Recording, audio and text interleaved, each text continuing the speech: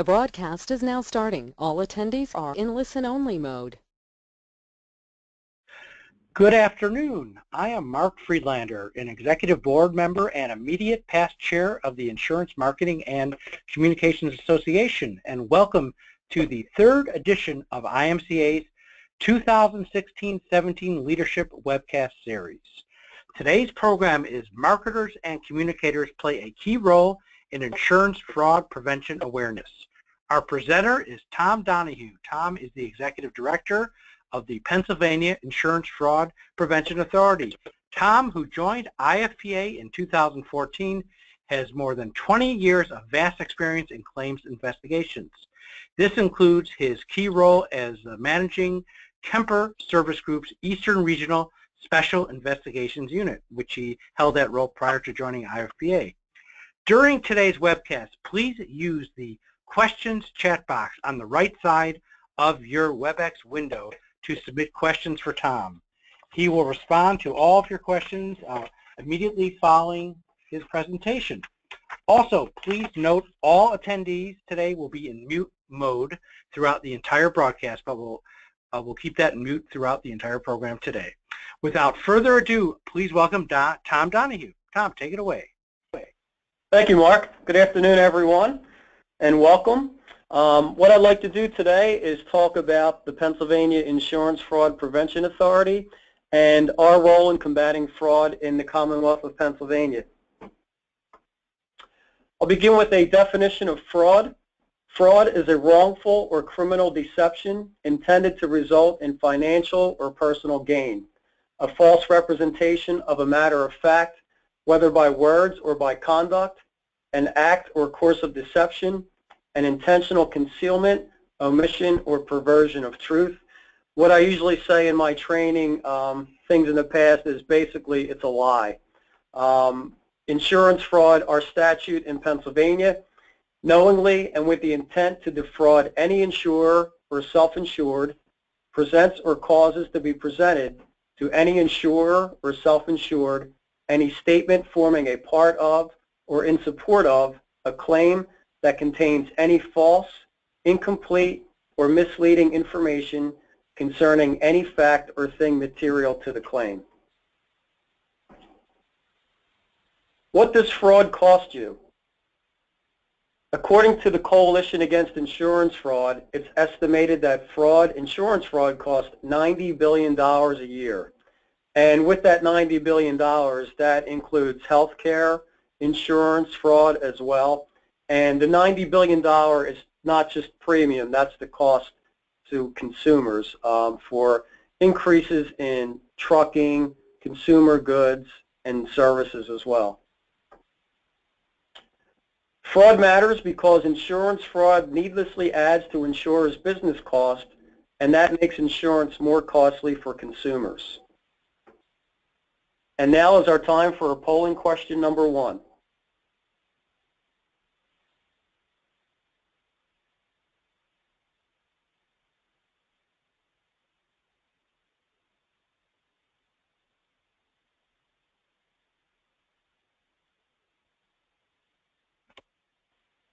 Tom, you might want to explain how we're going to do this for the audience. Okay. We want them to do a quick poll, and then we'll have the result. Right. Okay, so for all those participating, there we go. We've already got some responses. Good. Excellent.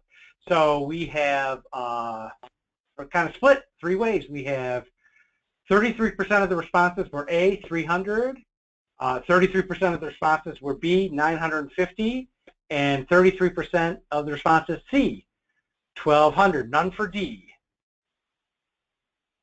Well, I could say the 33% people were correct, and that is it costs the average family $950 each year, and that goes back to the prior slide as well. That's in consumer goods and services. Basically, premiums are affected. It's probably between $200 and $300 per year in premium. Where there's money, there's fraud. Pennsylvania is the 5th largest state insurance market, We have 1,670 insurers, $7.2 trillion in assets, $1 trillion surplus, and $95.6 billion in direct written premium. We have over 200,000 licensed producers and 15,000 agencies. Our anti-fraud history in Pennsylvania: in the 1980s, there were high auto insurance rates. One of the reasons for the high rates was insurance fraud. It was seen as a large loss factor. Sometime in the early 80s to mid-1980s is when insurance carriers started developing their own special investigation units. In 1990, insurance fraud was defined in the Crimes Code, and fraud reporting was required of all auto insurers. At the time in the 1990s, law enforcement lacked resources and expertise. There were no investigators who just were dedicated to investigating insurance fraud. In 1994, the Insurance Fraud Prevention Authority was created by the legislature. We began operations in 1995, and the important thing for me to mention is that no taxpayer dollars are used. Funding comes from annual assessments levied upon insurers. Who we are a public corporation, legislatively created as a public-private partnership to combat insurance fraud in Pennsylvania. All powers are vested in a 7-member board of directors as representatives of insurers, law enforcement, and consumers. Law enforcement is represented by the Chief Deputy of the Attorney General's Office, the Insurance Fraud Section, and the other representative from law enforcement is in charge of the Federal Insurance Task Force out of Philadelphia. We also have a consumer advocate who was appointed by the governor, and the remaining representatives are from insurance carriers throughout the Commonwealth. The IFPA is empowered to levy assessments upon insurers to pay for Pennsylvania's insurance fraud prosecution and prevention programs. Our role is to evaluate Pennsylvania's insurance fraud problem. We administer $13.6 million into our Fraud Prevention Trust Fund, and with that we fund 15 state and local criminal prosecution programs. The largest is the Pennsylvania Attorney General's Office, who has their insurance fraud section. The second largest is the Philadelphia District Attorney's Office, who also has an insurance fraud unit as well. And we also raise public fraud awareness, and we contribute between $700,000 and $1 million each year into our fraud awareness campaign. We're also responsible to report annually to the Governor and General Assembly by April 1st of each year. Fraud deterrence equals prosecutions and public awareness. As I mentioned previously, we have our criminal prosecution programs. With those, 15 state and local agencies consist of 58 investigators, 26 prosecutors, and 15 support staff, and they're all dedicated to investigate and prosecute insurance fraud only. In 2015, we had 3,227 insurance fraud complaints or referrals, 410 arrests, 387 prosecutions, and $2.4 million in fines and restitution. Okay, we're ready for question number 2.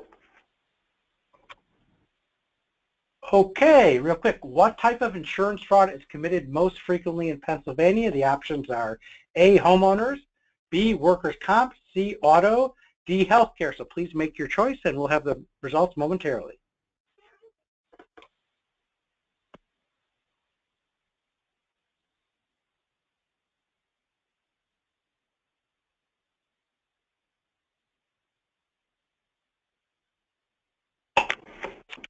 Okay, results are in. We have overwhelmingly auto at 75% and then workers' comp 25%. So Tom, give us what the answer is. Okay, very good everybody. The answer is auto. As you can see from these are our referrals from 2010 through 2015, and almost half of the referrals that come in are for auto.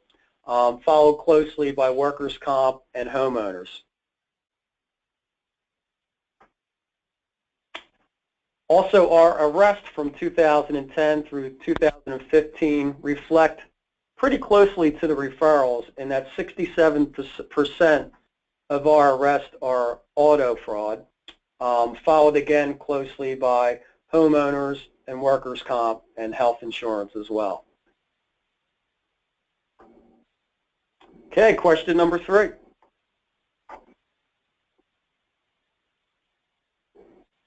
Question number 3, purchasing insurance after being involved in an accident is known as what? A, crash and buy, B, crash and call, C, hit and help, or D, tax and spend. Please make your selection now.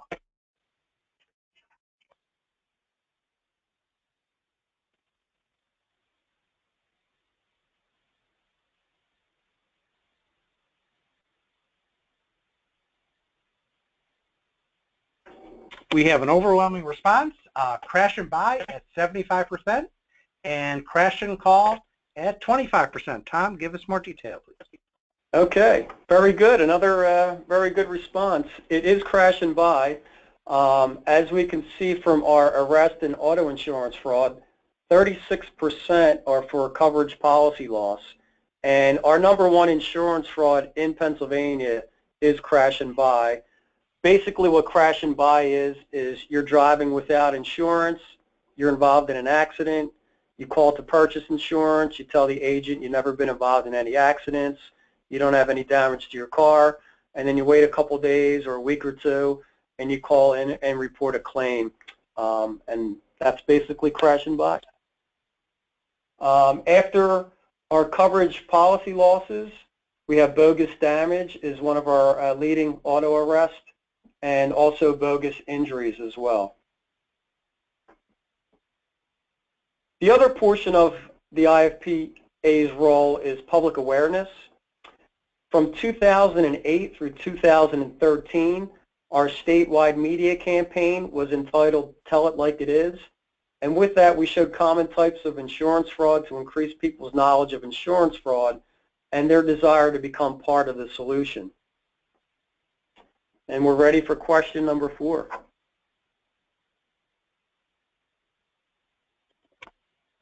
Okay, question number 4 on our quick poll. What is the typical age range for someone who commits insurance fraud in Pennsylvania? The options are A, under 18, B, 18 to 34, C, 35 to 55, or that should actually be D, not C again, but D, 55 or older. So please make your selection now.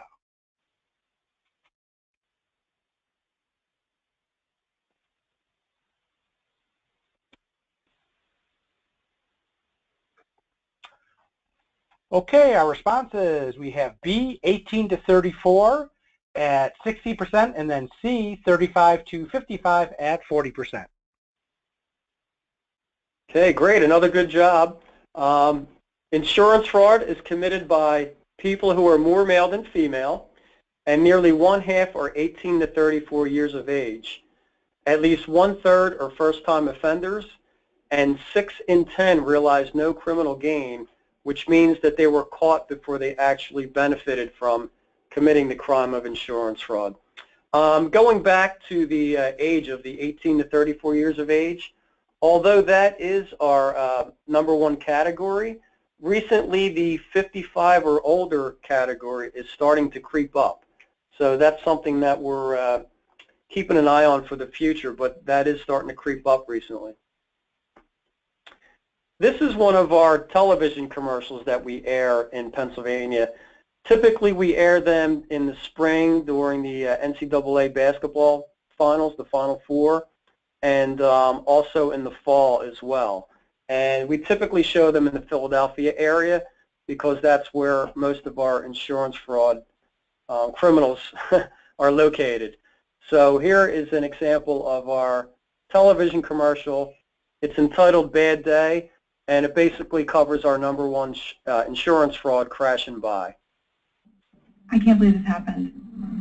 Hello? Yes, I'd like to apply for auto insurance. If you're having a bad day, lying to your insurance company will just make it worse. No, I haven't had any accident. They put me on hold. Are you sure this will work? Yeah, just call next week and tell me you had an accident.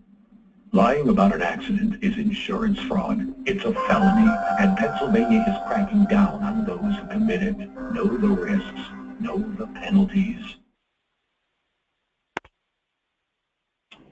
Our next television commercial that I'm going to show is entitled Consequences of Fraud. What we try to do here in Pennsylvania is educate people on the consequences of fraud and what happens after they commit fraud. A lot of people think nothing's going to happen to them. They're not going to get caught. They're not going to be arrested. Even if they are arrested, they figure they're just going to get off with a slight slap on the wrist. But it's important that people realize that it affects their, it's a felony in Pennsylvania. It's going to be on their permanent record. It's going to affect you when you go to apply for jobs. Your neighbors are going to look at you funny. Your family's going to be embarrassed. So there's a lot of consequences in committing insurance fraud. And this commercial kind of tells a little bit about it. Now, a couple of routine things before we can hire you. Background check. I should tell you there's something on my record. I got mixed up in a fake auto accident. We lied to the insurance company about being injured. It's over with now. But you were convicted? I paid a fine and got probation. Well, I'll have to pass this on to HR. Insurance fraud is a felony in Pennsylvania. Once you're convicted, it's on your record. We'll be in touch. Know the risks, know the penalties.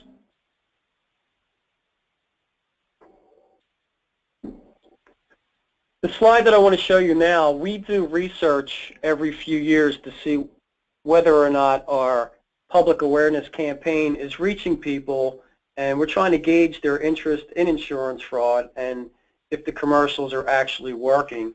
As you can see, from 2008 through 2013, there was an increase each time we did the survey. From 2000 and roughly 14 through 15, we had an 18-month period where we went dark and we did not show any commercials or have any radio commercials. And as you can see, all of the questions decreased. And if you looked at the dotted lines, that would have been the increase we are expecting if we continue to do our public awareness campaign. This screen here, this jumped out at me when we did the survey. And as you can see, 24% of the people surveyed think that people will get caught for committing insurance fraud.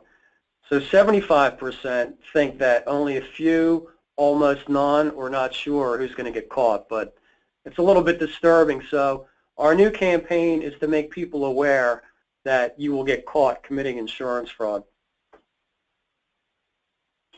Our new statewide media campaign from 2015 to the present is entitled See How They Lie, and it shows common types of insurance fraud to increase people's knowledge of insurance fraud and the consequences of insurance fraud.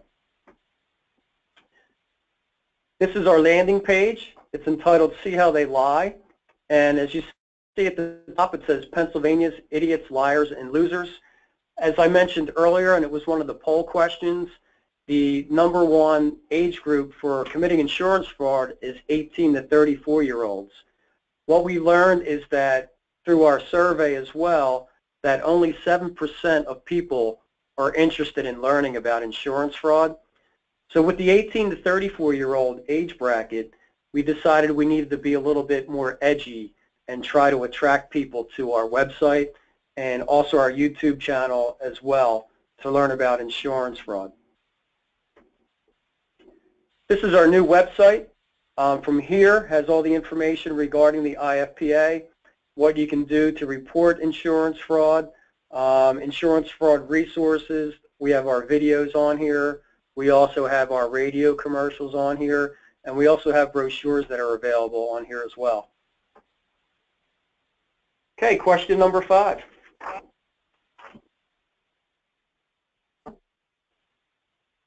Okay, our quick poll question number 5 is, which is the preferred source of obtaining information for millennials? 4 choices here once again: A, television; B, radio; C, social media, or D, newspapers and magazines? Please make your selection now.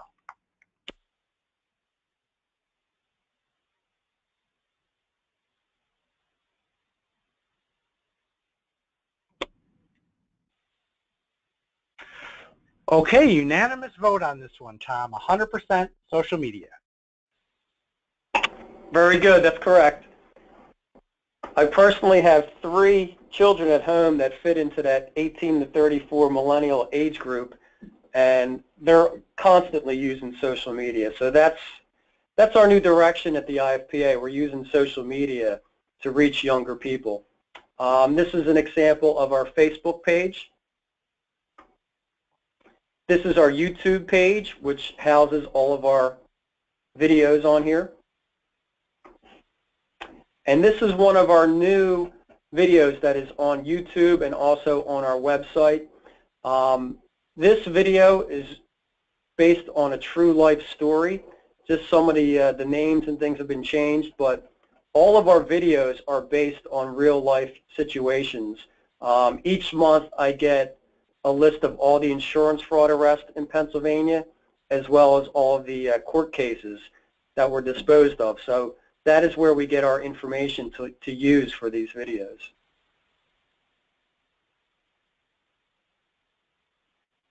Now playing Liar, Liar, Car on Fire. Shameless in Somerset. Some people seem to think they're capable of time travel, that they can go to a magical place where insurance fraud investigators aren't going to notice what time you called to make an insurance claim to your insurance company, even though it was only an hour after you called to purchase your insurance. It's fairly see-through. But when your car's on fire and you're not adequately insured, well, time to get shameless. For Bryson of Somerset, the clock was ticking, so he tried to turn it back. With police and emergency responders already attending to his Ford Flambe, he called his insurance company to get comprehensive coverage for his car, then called back 1 hour later to report that his car had been damaged by fire. When insurance investigators reviewed the recording of Bryson's initial calls, they could hear the emergency responders in the background who were putting out the fire. Yeah, Bryson, we'd say you're pretty well cooked. Charged with insurance fraud. Know the risks. Know the penalties. That commercial was actually taken from a true story in Philadelphia. It didn't involve a car fire. It involved a traffic accident. And the Philadelphia District Attorney's Insurance Fraud Unit investigated. They actually gave me a copy of the phone call that was placed to the insurance company to purchase insurance. And at the time, the copy of the phone call, you can hear the police officer giving the woman the police report number so she could obtain a copy of the police report. So that's where that commercial came from. Another thing I wanted to mention, the title of that was Shameless in Somerset.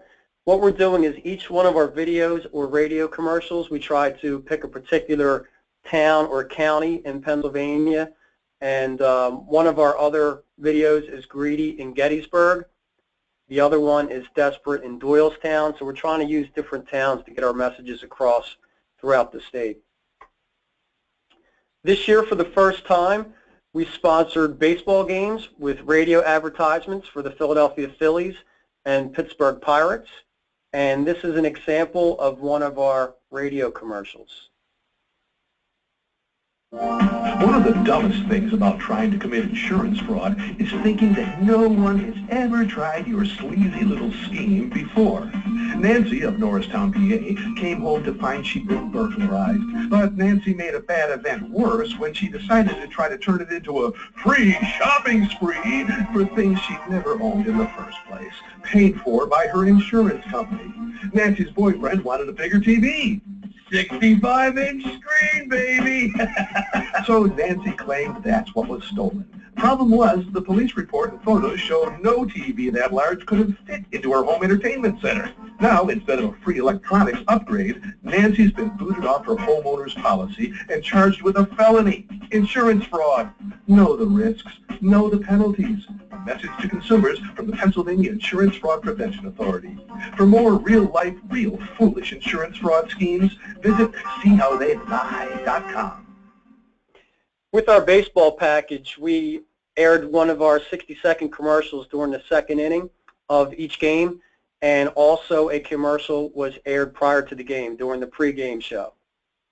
In addition, our videos were played prior to the game on Fanavision in the Philadelphia Phillies ballpark and on the Jumbotron in the Pittsburgh Pirates ballpark as well. Our other campaign is entitled Don't Be a Butt. Using animation, humor, and wordplay in videos, we try to attract and grow an audience of younger auto insurance users. When we started this, it was geared towards 18 to 34-year-olds, which is our prime target. But we came to realize that we were actually attracting younger people between 14 and 17, which turns out to be okay because in Pennsylvania the driving age is 16. So we're trying to hit some of these young adults before they become drivers to learn about insurance fraud. With the millennials, as I mentioned earlier, we like to be a little bit risky and a little bit more edgier. This is animation. The kids are into animation, so this is one of our animated insurance fraud videos. Whoops, excuse me.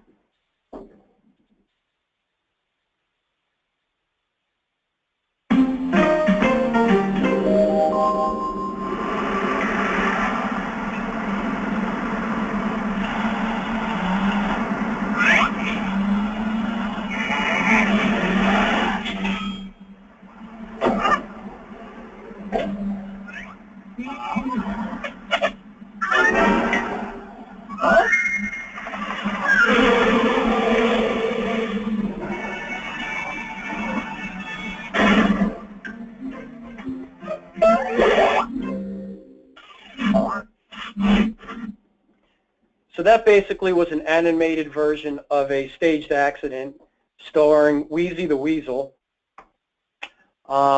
Wheezy is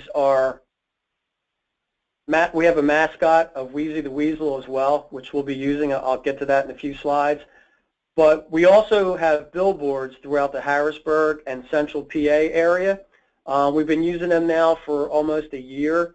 What we're trying to do with this Don't Be a Butt campaign is we started it in the Harrisburg Central PA area because it's cheaper, and we're kind of experimenting to see what works. And once we decide if something works, then we're going to roll it out to the larger markets of Philadelphia and Pittsburgh. We plan to roll out some billboards in the Philadelphia market by the end of this year or early 2017. Currently, we air our videos at Harrisburg International Airport at the baggage claim area. Here's a picture of our mascot, Wheezy the Weasel, who does live events. This was Motorama up in the Harrisburg area. This year we sponsored Fireworks Night at the Harrisburg Senators AA baseball team. The Harrisburg Senators are an affiliate of the Washington Nationals. We're changing a little bit in direction with this campaign recently. We're straying away from the Don't Be a Butt, and we're headed more towards only weasels commit insurance fraud. We want to try to bring Wheezy the Weasel out to the front and make him or her more popular and more famous than the Don't Be a Butt slogan. So what we're doing now is focusing on weasels and only weasels commit insurance fraud.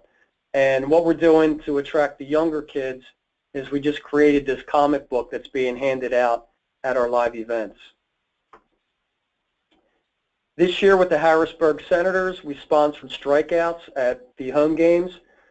So basically what would happen was if a Harrisburg Senator pitcher struck out an opposing player, the video that I'm about to show would be on the big Fanavision or Jumbotron, and the PA announcer would say, "This strikeout brought to you by the Pennsylvania Insurance Fraud Prevention Authority." And this is what it looks like on the Jumbotron.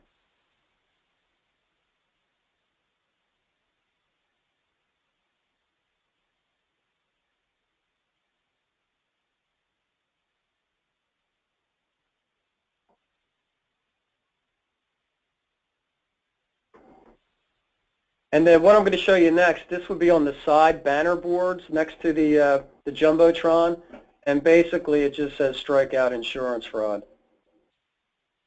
So this would all be playing at the same time while the public announcer is saying strike out insurance fraud.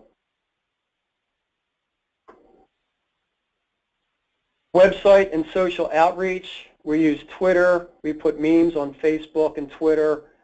We have our YouTube page, and we're developing a new website that should be launching hopefully by the end of this year. And we're ready for question number 6.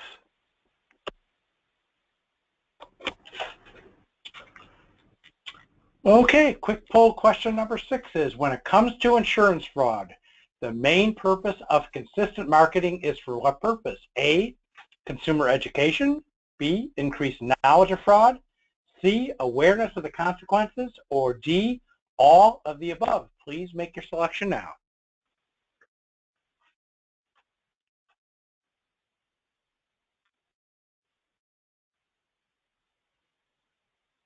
Okay, well, once again, we have a unanimous vote here. It is 100% for D, all of the above.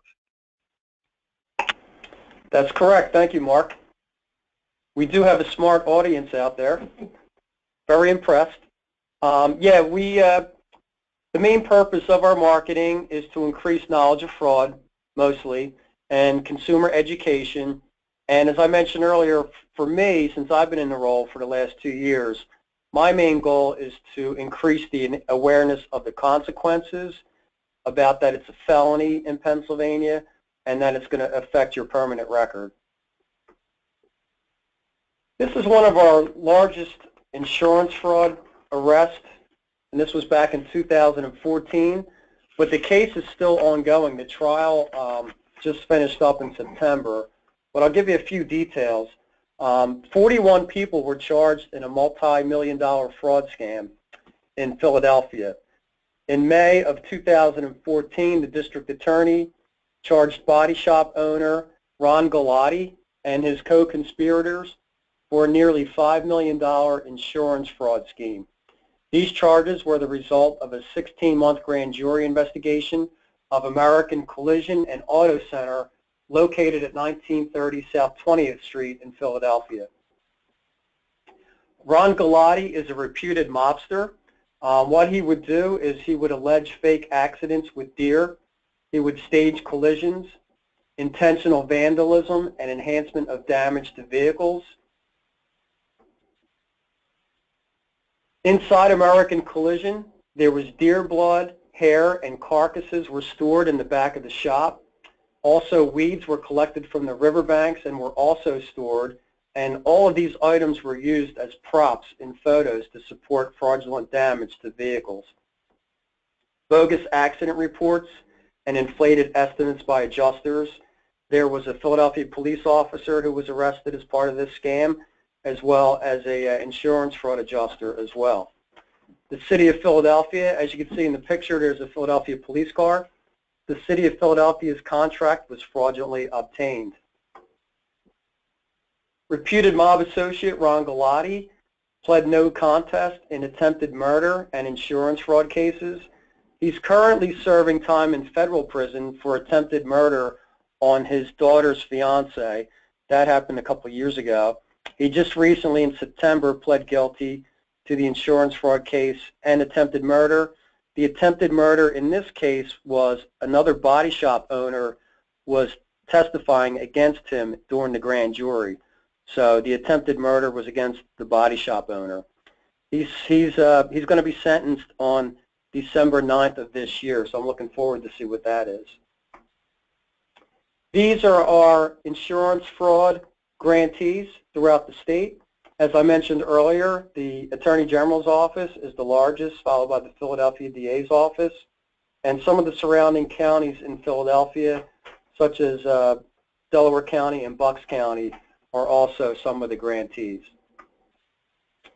Before I go, I wanted to play this radio commercial. It's entitled Bad Karma. That's the name I came up with. And after you hear this, you'll understand why. Real life, real lies, real low. We couldn't make this stuff up. It's insurance fraud at its worst. Rachel of Reading, PA had a sleazy scheme for how she can make money exploiting a deadly disease she didn't even have.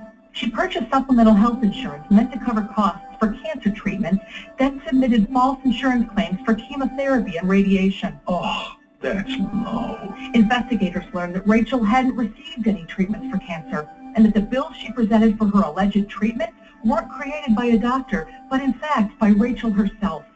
Faking a life-threatening illness to get insurance payouts is insurance fraud, a felony. Rachel owes thousands of dollars in restitution, fines, and court costs, and will do prison time. She also lost the few friends she had.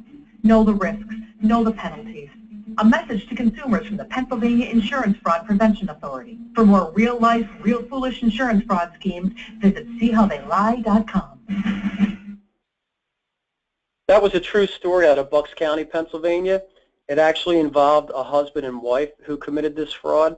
And the reason I call it bad karma is I would be afraid once I receive a settlement check that I would be diagnosed with cancer within the next week. So that's why I think it's in total bad karma. And that's all I have for today. I appreciate the time to spend with everyone. And if anybody has any questions. Well, thank you, Tom. Actually, why don't you go back to your previous slide there? We'll get to the events a little bit later because we have. Okay. Thank you. We have a bunch of questions here, actually, so we want to get through those first. Several come in literally in the last 2 minutes. So let's start with those from the audience. The first one is many insurers are monitoring social media and internet sites for brand protection using software programs to watch for potential problems. Do you find that instances of this in insurance fraud?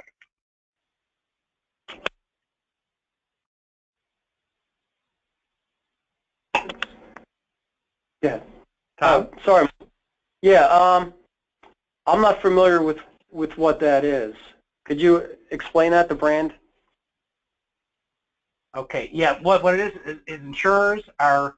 Let me try to get are monitoring social media and internet sites for brand protection using specific software programs to watch for problems, i.e. they're identifying perhaps fraud against your brand of your organization.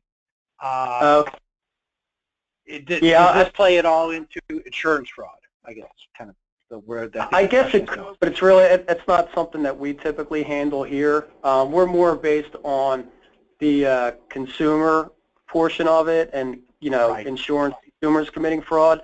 But I do know that we do use social media, the investigators and also the insurance companies in investigating insurance fraud. Social right. media is huge. They use that all the time. I mean, a lot of times, like with workers' comp, they find people, if they're out on comp, they're playing softball, they have video on their Facebook page or something like that. But yeah, it's used all the time in that regard. Right, and I know our SIU unit does that as well, so very common throughout the industry. Speaking of that, why don't we dive into the next question? I think that's a good segue, Tom. One of our audience members asked, give us some specific examples of fraud. We did that poll early on and showed auto, workers' comp, and home as being the 3 top categories where you see fraud. Could you dive a little deeper into each of those and give us some real-life examples? Yeah, sure. One example of auto fraud, I could give you a couple for auto fraud I'll start off with. There's owner give-ups, which, a person is leasing a vehicle or, is making payments on a vehicle, realizes he or she can't afford it. So they claim that the vehicle is stolen, and they actually either hide it somewhere or ditch it. Sometimes they'll set it on fire just to receive the insurance payment so that they don't get hit with fines for turning their lease in too early. So that's an example of an owner give up with auto theft. Also with auto, there's staged accidents where people will stage their own accidents where you might have 2 cars that are set up with people in each car. You might have one car that's the striking vehicle with the driver that'll rear end another car with 5 passengers in it, just so that the 5 passengers involved can pursue PIP claims and also BI claims, and then they all split the funds that they receive through the settlement. Another auto example application fraud, rate evasion, they're prevalent in Pennsylvania. Rate evasion specifically, if you live in the city, you want to say that your car is garaged outside of the city, and you're probably saving a few $100s in premium each year by doing that. Homeowners fraud, there's contents claims, you know, the basic, my house was robbed, I had a 27-inch TV, but I'm claiming I had a 65-inch TV, that kind of stuff. Arsons, people set their house on fire. Trying to think, workers' comp, disability claims. One of the workers' comp claims that happened last year, it's one of my favorites, is that a guy was working in a furniture warehouse, and he claimed that he slipped and fell. And what he did is he hit himself over the head with a power tool, so that when he went to the hospital, he was diagnosed with a concussion. And he told that to the detectives investigating the case, so that's how we found out. So they're just a few examples of insurance fraud. Appreciate that, Tom. Thank you. Let's see. Another question. You know, we have a lot of marketers and communicators in the audience, so they want to dive deeper. One of the other questions we just got was, who creates your content? Is it done in-house, or do you use outside services, agencies of that nature? I use two outside agencies. I use PPO&S, and I also use a company called Brain Vessel who does the animated. PPO&S does the videos and the TV commercials and the radio ads, and basically we work as a team. I give them ideas based on the real-life events that happen, and then they come up with different scenarios, and then we put them together and we come out with the videos and radio commercials. It's a collaborative effort, and it's actually quite fun. Good. Just wondering, kind of a follow-up to that, this next question I think fits well. Have you done any testing, you know, any focus group or any other type of testing of your messages? If so, what kind of results do you see, and which type of messages seem to be most effective to your target audience? Well, we do the survey, which I mentioned earlier in the program. That's really the only testing, I guess, that we would do. The other testing is I go to different events, and you know, I ask people, have you ever seen our commercials or heard our commercials, and kind of base it on that. So that's basically the only testing that we do. And I think there was a second part to that question, Mark, but I forget. Just testing, and what messages resonate the most, you know. What messages? When you do, yeah, the message that hits the most are when people are embarrassed. Like with the videos, we tell them, you know, when they get caught, the consequences, as I mentioned earlier, that seems to be the most resonant with people, you know, about the consequences of fraud. People think they're not going to get caught, so then when they hear that it's a felony and it's going to be a permanent record, then that hits home. Okay. And also, do you track, you know, any specific metrics for your messaging? You know, you talked about how much you use social media, for example. Are you tracking this in a consistent manner? We do. We track our website and also our YouTube and Facebook to see how many hits and things like that we get. Click-throughs is an example. And I know that since we started our new campaign in 2015, everything's increased, I want to say, by 100, 200% since we started our new campaign. And, you know, as you talked about in your presentation towards the end, Tom, you mentioned that you're expanding the campaign now, you know, billboards being one of the new components of the campaign. So do you continually evolve the campaign? We do. When I first started in 2014, we were primarily TV and radio. That was pretty much it.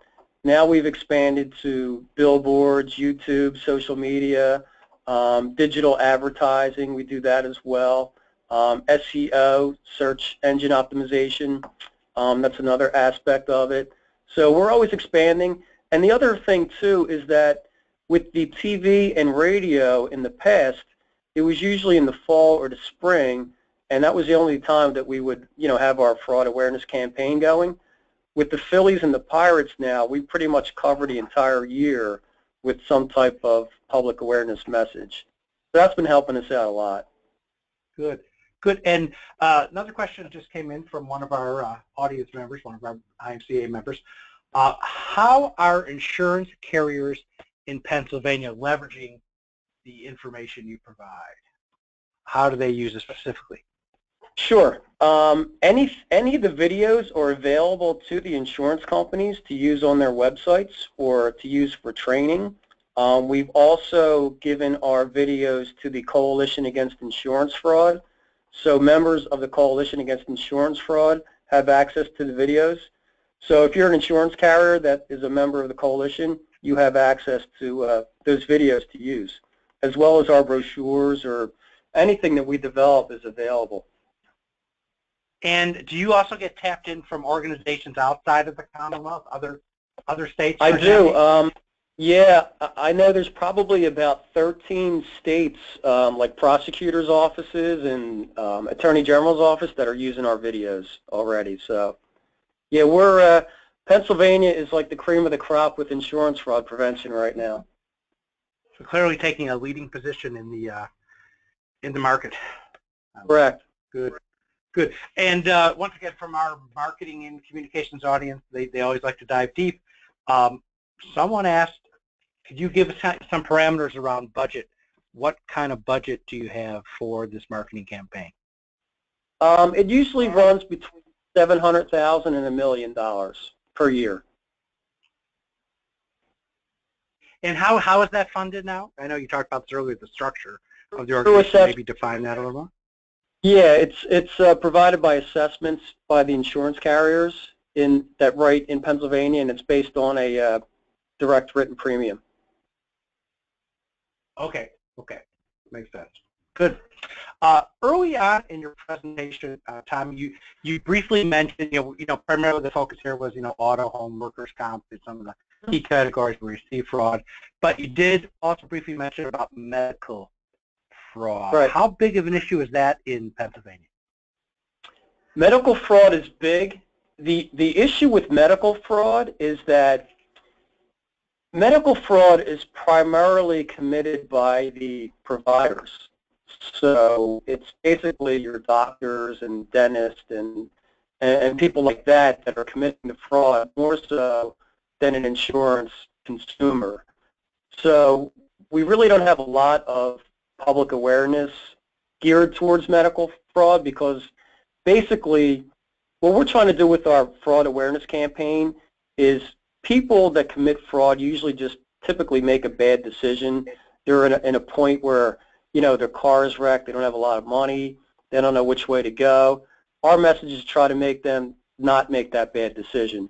With medical fraud, with the providers and attorneys and things like that involved, they're pretty much criminals to begin with that are committing the fraud, so our message isn't really geared towards them, if that makes sense to you. It does. Thank you. Hopefully that answers the question well for that audience member. Actually, there was a quick follow-up to the budget question we talked about a couple of minutes ago. When you refer to the parameters of your annual budget, is that for running ads, content development, or just kind of the whole package, everything? That's the whole package. That's everything. Okay, so that's all inclusive of every component. It's buy time, you name it. Right. It's ad space, buying time, Yep. billboard production, video animation, production, animation, yep. Right? Okay. Yep. Okay. Got it. Good. Well, I'm going to take one more quick look at our question box here to see if any others came in, and I think we've got them all covered. Excellent.